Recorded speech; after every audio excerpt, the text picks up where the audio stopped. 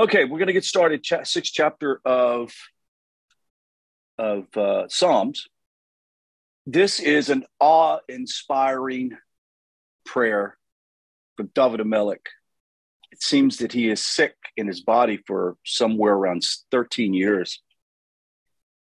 And according to the sages, he says that they said that he felt that this was because of his sin with Bathsheba.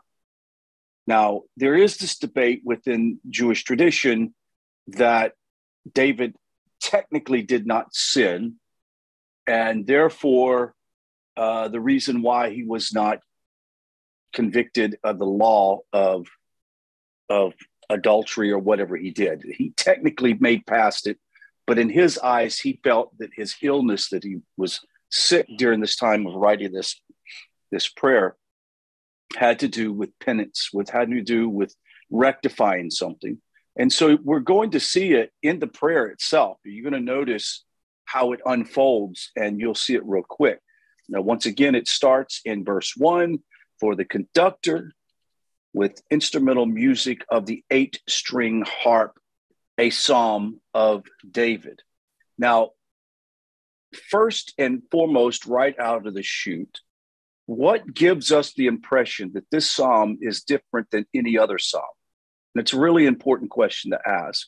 And it comes from this phrase, music for the 8-stringed harp. Just for a moment, what does 8 represent in Hebrew and in the Jewish wisdom? Well, we know we have circumcision on the 8th day, right? And then when they built the temple, it says that and on the day, blah, blah, blah, blah, blah. So we understand that Jewish wisdom says that the 8th day is a day that stands out of time and space. It is a day of divine connection.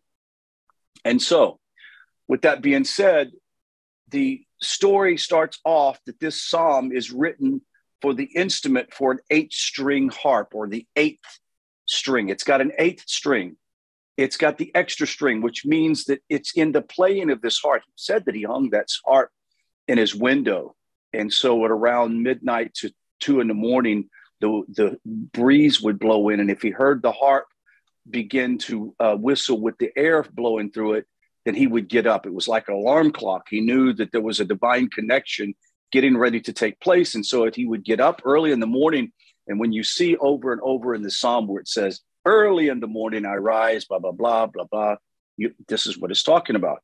So this idea is this 8-string harp is the harp of David, the music of a harp that was played in the temple.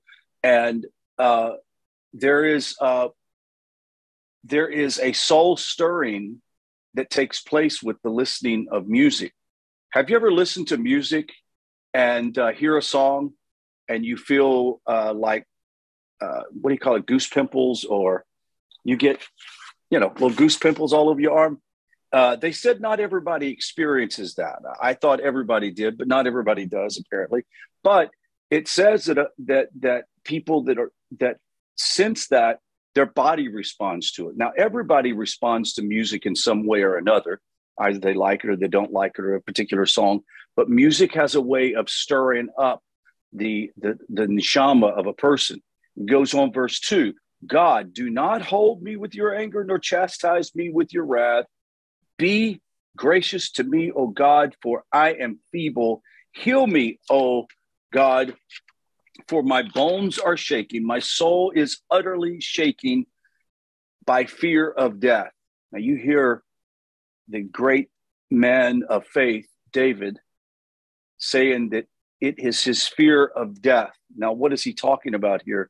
David is not literally scared to die. He knows what lies ahead. But his concern is that he had not finished his mission, that he still had many things he wanted to accomplish. And in his death, he's not going to be able to accomplish those. And we're going to see this in the text. Let's go back and we're going to look at a few details.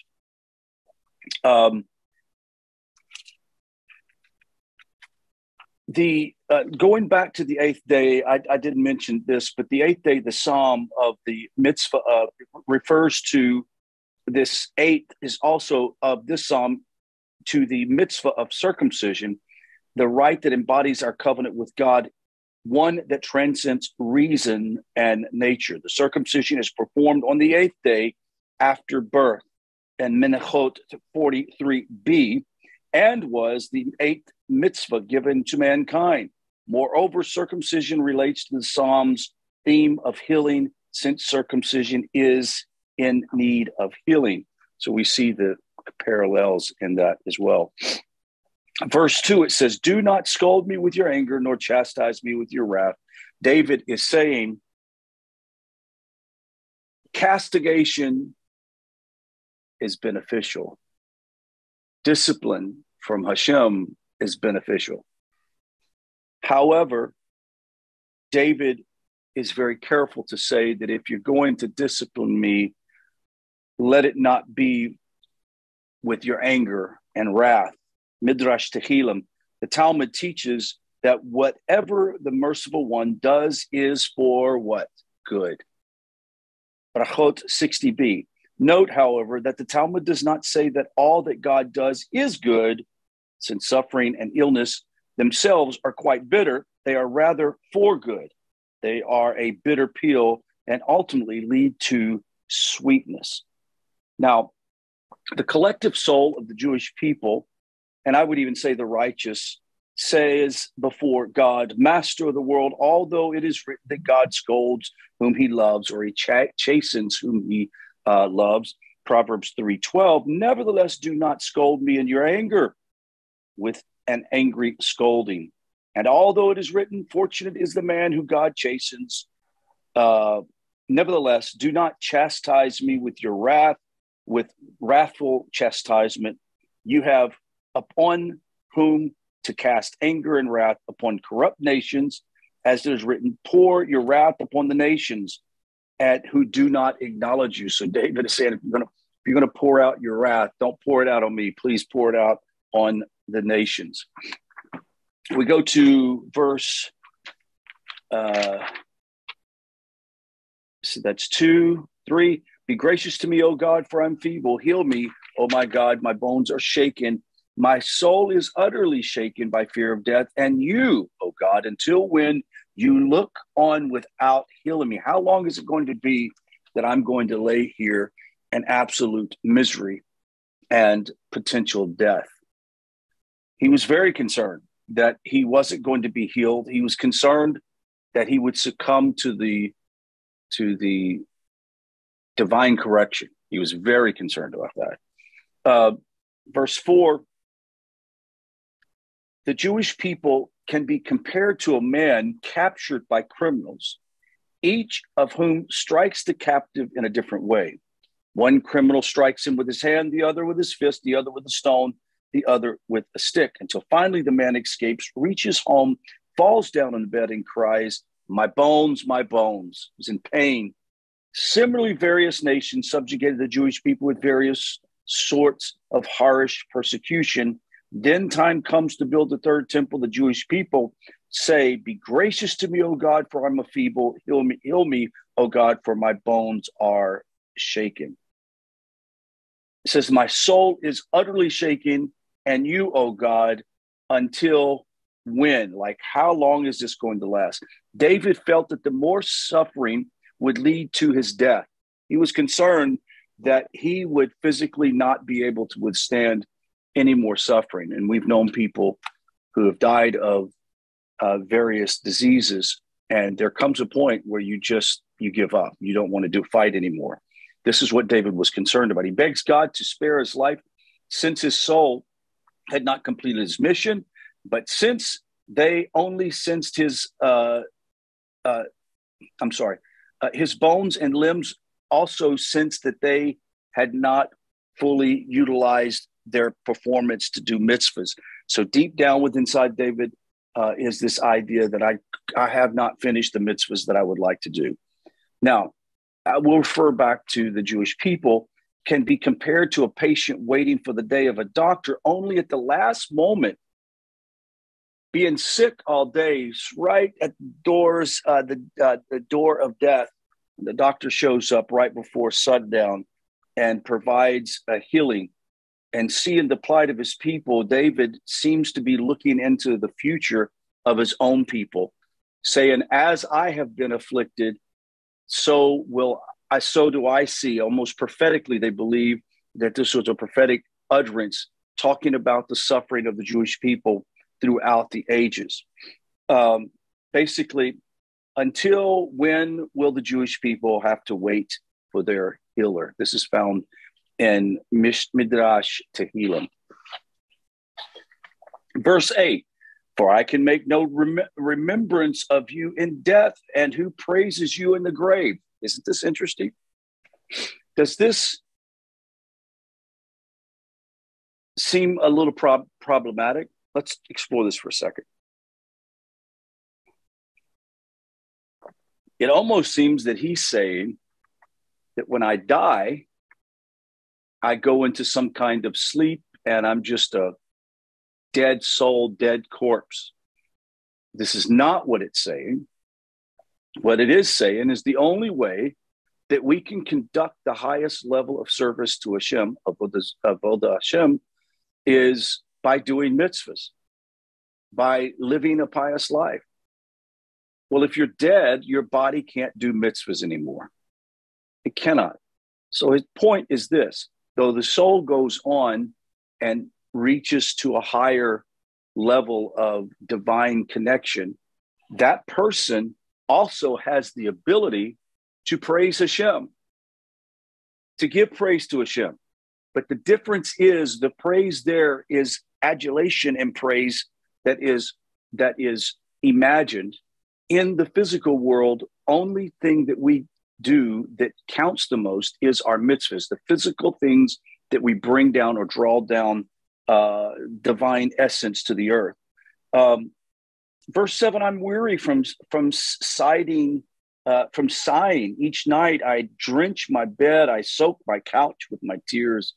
Wow, David is impacted so heavily by this.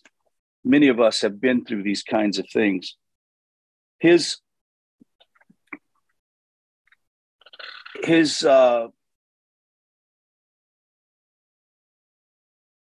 said that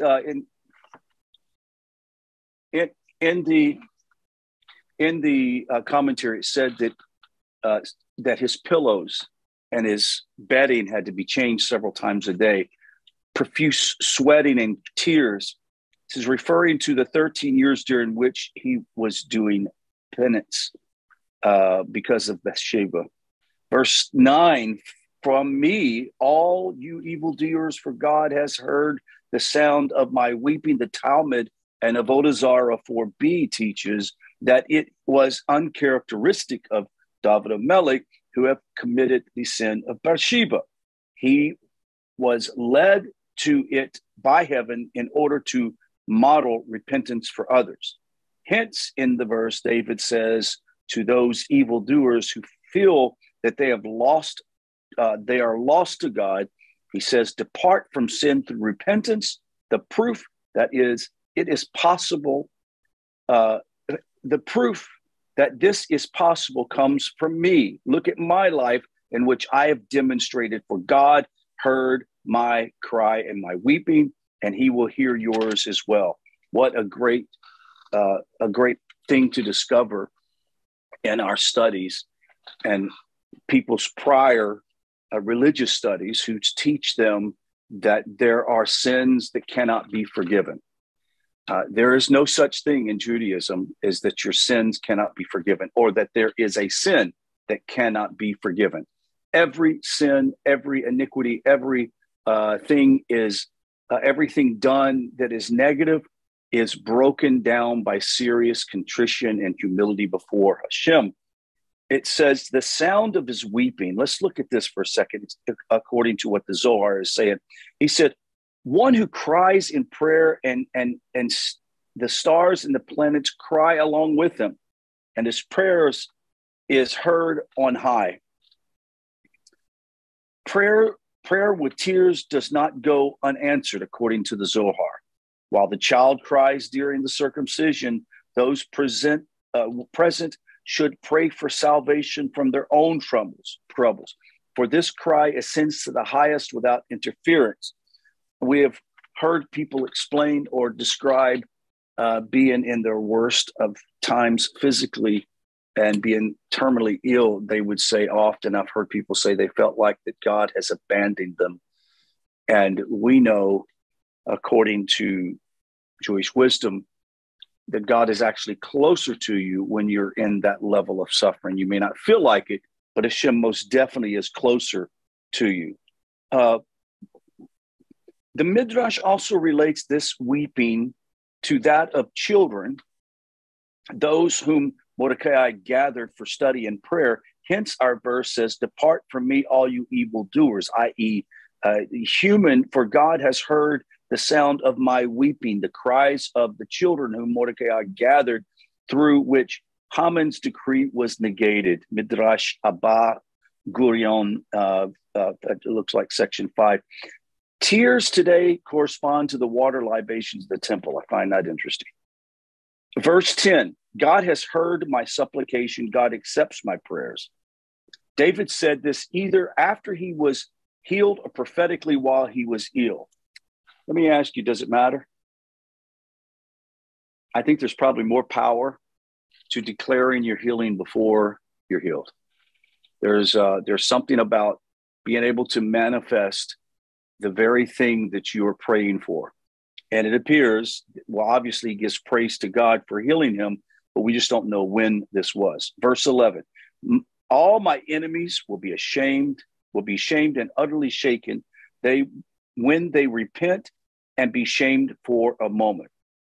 They will only be shamed during the time when they will come to make peace with me. Afterward, their previous behaviors will no longer be a source of shame for them, since I will forgive them and never mention it again.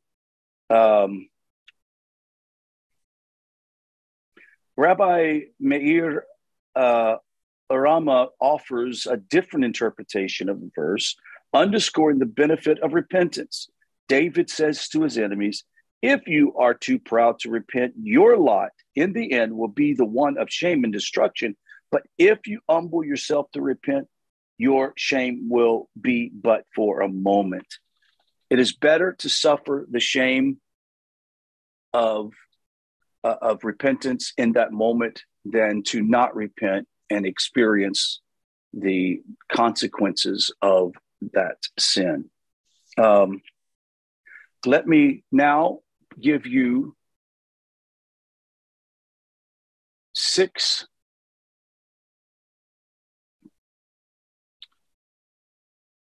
I'm going to give you 6 contemporary lessons from Psalm 6. 6 contemporary lessons from Psalm 6. Number 1, even when we are going through hard times, we can take comfort in the knowledge that God will never forget us. God will never forget us. Verse 7. I think one of the most mysterious parts of Emunah is true biblical Emunah is not based on how I feel. It's based on what I embody and who I put my trust in. I may feel there are times that God has forgotten us, forgotten me in my past. I may have felt at times that I was abandoned in circumstances, but I look back, God's never abandoned me. Never. He's never abandoned any one of you guys. And if you ever know someone who is struggling and feel like that they've been abandoned by God, and I know a couple of people that way, and it breaks my heart to have a conversation with them because they're truly broken people. They're broken and they feel like, what's the use? Like, it's terrible. Verse 7 is what affirms this idea that we take comfort in the knowledge that God will never forget us. How can God forget us? It would be like a mother forgetting a son or a father forgetting a daughter. It just will not happen. Number 2, we should turn to God and seek his guidance, especially in the difficult times. Verse 8, is the verse that would give us this understanding.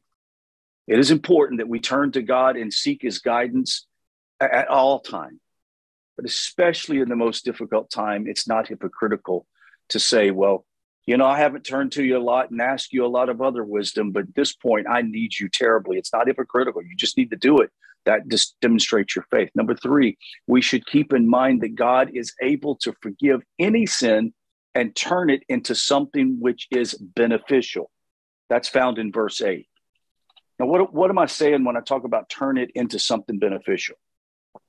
Well, first, there is this idea that your sin, when you repent, that you're actually turning that into a mitzvah. You're turning it into something positive.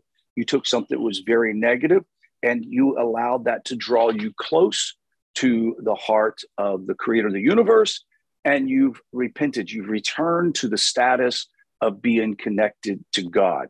You've returned yourself to Hashem. And so we got to keep this in mind, that there isn't a sin that God will not forgive. All we have to do is turn ourselves to him, to Hashem, and he will bring us a tremendous amount of rescue. Number 4, it is always important to remember to give God the glory and praise that is due him. I've found myself doing this several times throughout my life. Like whenever something happens that is really positive, what do we normally say? Baruch Hashem, praise God, right? Always when something good happens, that makes sense. And that's good. But have we learned to say that when things are bad? See, this is the whole point. This is like the secret message of King David. In the worst of times, you obviously are going to cry out. It's easy to say thank you, Hashem, when things are positive and good. But can we have enough emunah to say, I'm going through this financial struggle. I'm going through this health problem. I'm going through this relational issue in my family. You know what? There's some benefit here. I don't know what it is, but God, I know that you can make a positive out of this very negative circumstance. So we begin to thank him for it. That is an attitude of gratitude that goes so long to changing. There is a sort of a psychological trick that I was reading the effect in a magazine talking about getting people to wake up, and there's a mantra that they go through every morning when they wake up, and it's about gratitude, right? And they start off, I think it's like 30 days or 40 days of gratitude. You get up every morning, and the first day that you do it, you're grateful, have gratitude for the smallest things. It doesn't matter. Just list out the things that you have gratitude for. And as you go along, you begin to practice this meditation of being grateful and having a gratitude to the place that you start finding and discovering things that you should be grateful for, but have not connected to it. We assume that things should go a certain way, but we should be grateful in everything. It talks about how it completely reprograms a person's outlook by the sense of gratitude. And we all are products of that, and we know this. Number 5, God will always be with us in our sorrows and our times of suffering. Verse 11, he's never going to abandon us or forsake us. Number 6, it is important for us to always rely on God, even when it doesn't seem possible. There are those of us who have in our past struggled with emunah because we felt like that we had to be at a certain level of spirituality to have that kind of emunah, to trust God no matter what. But after practicing it for a while, you guys have discovered that there's something to hanging and trusting God. Just there's something to it. And there's something incredible when we read the writings of King David and realize that his story, his history, his background demonstrates that in this contemporary environment, we are still connected just as he was. He was a human being. He was, though the king of Israel, a very righteous man. he also struggled with the depths of struggle that we struggle with as human beings. That concludes the lesson. So why don't we get into discussion now?